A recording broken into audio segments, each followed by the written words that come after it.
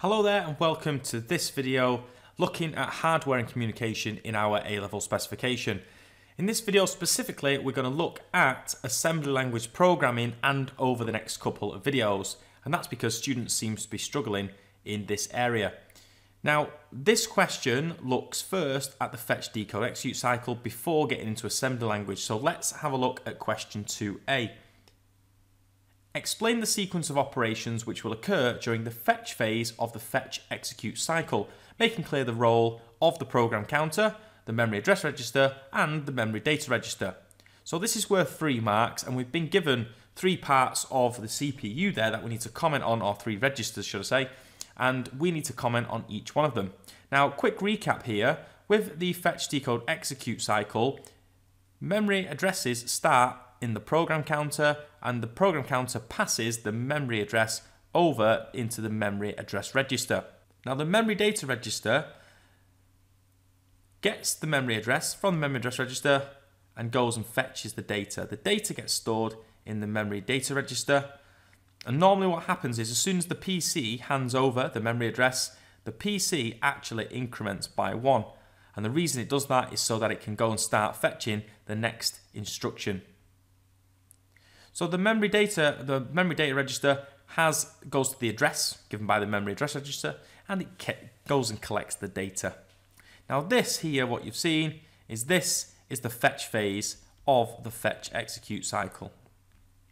What happens after this is then the data register takes the data and passes it to the current instruction register. Then it tries to figure out what on earth is going on in the decode phase. And once it's worked out exactly what's going on, the current instruction register hands over the instruction, once it's been decoded, to the control unit, which will then send signals around the computer. And this is our execute phase. So we've got fetch, decode, execute. Now all we're being asked to comment on is what's going on inside the fetch phase. So all I would really comment on is I would say the address of the next instruction is copied from the program counter to the memory address register. And that will give you 1 mark. After the memory address register has the information from the program counter, then the memory address register, I won't say passes, I'll say then, and copies the instruction to the memory data register. And don't forget that the program counter is incremented. That means goes up by 1 or moves on to the next one.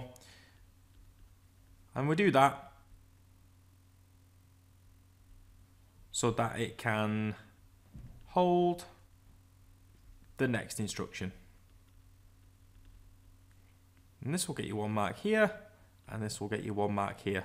So for a total of 3 marks, the address of the next instruction is copied from the program counter to the memory address register. The memory address register then copies the instruction to the memory data register, and the program counter is incremented so that it can hold the next instruction. And that's 3 marks in total. Nice and simple, as long as you know what's going on in the fetch, decode, execute cycle. So now let's have a look at 2b. So a simple computer has a number of 16-bit registers. Its assembly language set includes the following. We've got a command called load R, X, and that loads the register R with the contents of the address X. Then we've got another command called store R, X, and that stores the contents of register R in address X. Then we've got a third command, XOR R, and that executes a bitwise XOR operation on the contents of register R1 and R2, storing the results back in register 1. So there are 3 commands that we're given, and in all these A-level questions you always get the assembly language explained to you, which is a nice help indeed. Now explain what the following fragment of code does by showing the content of registers and addresses at each step. Make clear the contents of register 1 when the fragment has finished execution.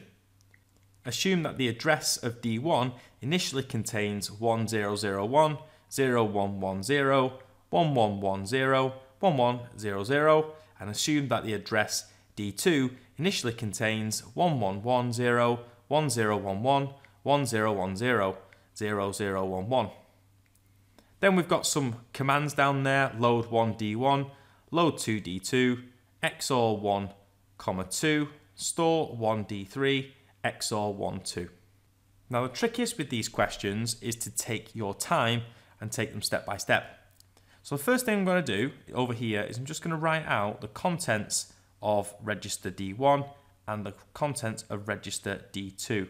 Now if you're going to do this, be really careful that you don't mess up any of the bits and keep them grouped as best as you can.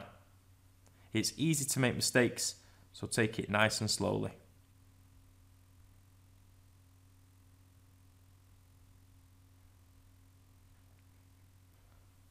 So all we've got to do is show what happens at each step as we go through this. So we've got a load command 1 D1. So this says load RX, loads register R. So this will be load register 1 with the contents of address X, which is the contents of the address D1. So this means, because it's got a 1 here, this, according to what we've been given, is a register. So all I'll do is I'll put down register 1, like so. And this says load register R with the contents of address X.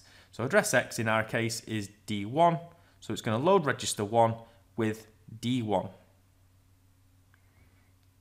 Nice and simple. I'll just copy register D1 into here.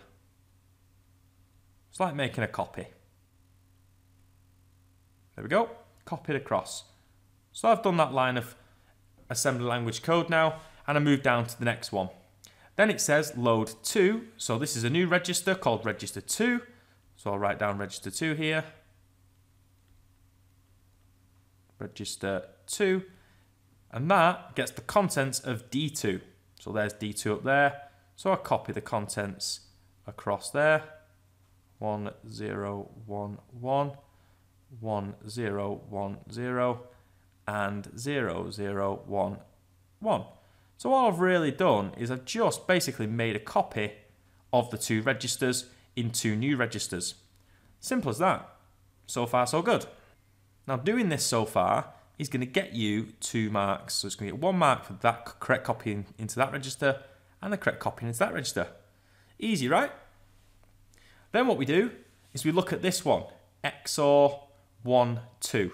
Now what it wants you to do is it says take register 1, take register 2, and execute a bitwise XOR operation.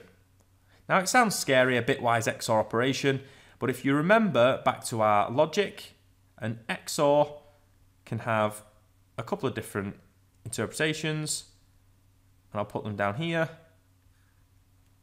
So if I had register A, register B, and then I had A XOR B, and what we get is 0 here, opposites, opposites, 0. And that's what a logical XOR does. We have the opposites always return 1s. So what I have to do is I have to go through the register and I have to basically XOR these 2 registers together. And now it says here, the contents of register R1 and R2, XOR those together, storing the results in register 1. So the results of this go back into register 1. Register 1, there we go. And now I'll just XOR these together. So 1 and 1, Looking down here, he's going to give me 0. 0 and 1 gives me 1. 0 and 1 gives me 1. 1 and 0 gives me 1. 0 and 1 gives me 1. 1 and 0 gives me 1. 1 and 1 gives me 0. 0 and 1 gives me 1. 1 and 1 again gives me 0. 1 and 0 is 1. 1 and 1 gives me 0. 0 and 0 gives me 0. 1 and 0 gives me 1. 1 and 0 gives me 1. 0 and 1 gives me 1. 0 and 1 gives me 1. And again, nice and simple. Take it slowly. And we've completed this part of the assembly language now. This line of code. So store 1D3. So what it says now in store RX here, so basically for us it's store 1D3. So it says stores contents of register R. For us it's register 1, which is this one, in address X, so in D3. So what it wants me to do is create a new register called D3, and it wants me to copy the contents across into D3 now. I mean, this couldn't be any more simple if it tried. This is fantastic number of marks for these kinds of questions, and doing those together will again get you 1 mark. Okay, done that, tick it off, and then the last line of code says XOR 1, 2. So now what I've got to do is I've got to execute a bitwise XOR operation on the contents of register 1 and register 2, storing the results back in register 1. Okay, so I take the contents of register 1 now. Now be careful because the contents of register 1 have changed now. So what I'll do is I'll just draw a line under this. And I'm looking, and let me just get my green pen out for this so you can see what I'm doing. Okay, I need the contents of register 1 and XOR it with the contents of register 2, storing it back in register 1. Register 1 again. Okay, so I'm looking at this one here and this 0 here. That's going to give me 1, 1 and 1. 1 and 1 gives me 0. 1 and 1 gives me 0. 0 and 1 gives me 1. Badly drawn.